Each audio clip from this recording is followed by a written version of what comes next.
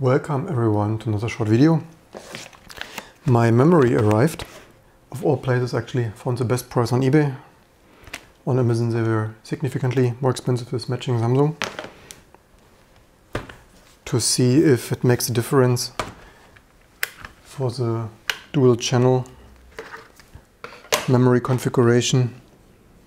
Did not even screw it back in anticipation of this test update.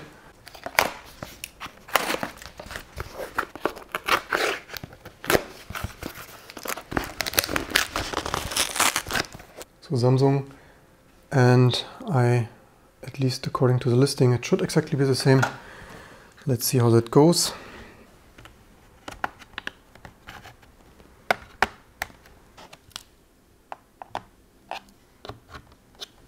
Wish they would not have these latches there.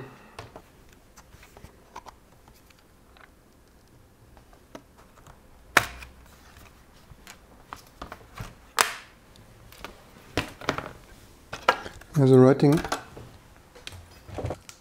Unfortunately, the writing of that is on the other side, but I made a photo of that earlier that I can blend in to double check. So here I have the photo which says M47A1 K43CB1 CRC. Okay, this says CRC, this says CTC 1000. Actually there it continues. So this module, although I ordered exactly that one, is another one.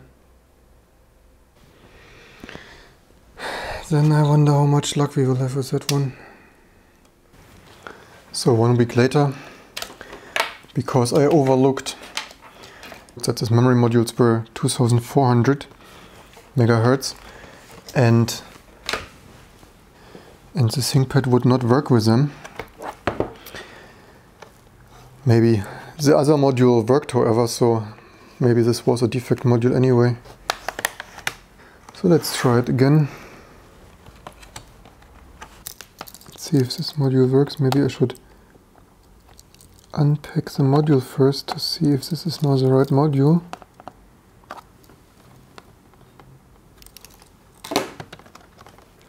Here, this is now CTD, and I only checked the rest of the number. It's of course entirely stupid that M471AK43CB1 exist twice, once with the 2400 and once with the 2666 MHz version. The only difference is CTD and the other was whatever the other was. And yeah, so always double check all the digits. So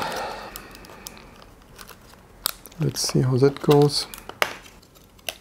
Sure, better than the last time.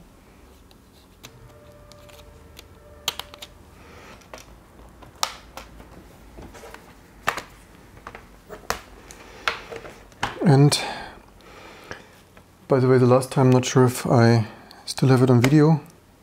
It beeped crazily, yeah, so maybe this works now, because the last time it also beeped enormously loud, like an alarm horn. Really PC speaker, crazy loud. So I guess this works in, yeah, 16 gig. So thank you very much to this seller who was so kind to change it for me to the CTD one. And let's then run the benchmark again and see if the dual channel memory makes better difference when it's running with the same 2666 modules. I also in the Linux kernel realized that the power consumption is bigger when you have an external display running, because then apparently the GPU is not clocking down as much.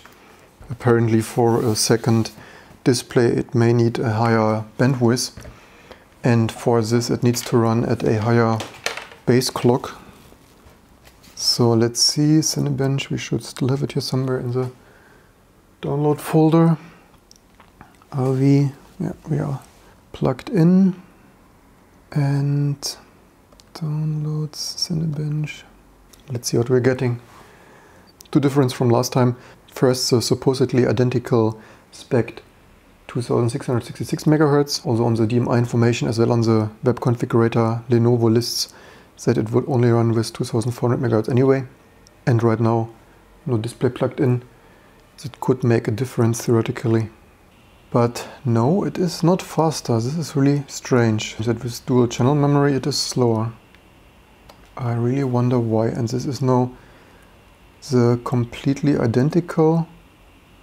So no longer some mismatch in that configuration or whatsoever. This is of course really curious.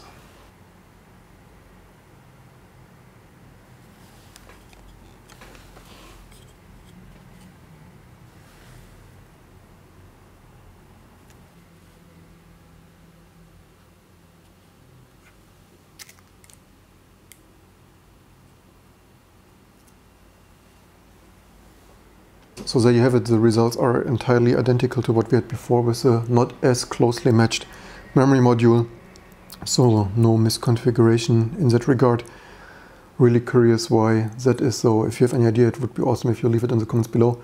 Aside from this, I think the only chance is to download some chipset, CPU, register, bit decoding things like CPU set something that shows the actual configured clock rates. Maybe it's clocking it slightly down with two memory modules or some strange stuff like that. Maybe even for power consumption. But yeah, there you have it. This Lenovo Wi-Fi security, awesome. Yeah, so I hope you liked this update and learned something. Don't forget to share, like and subscribe, and I hope to see you soon for the next videos to come.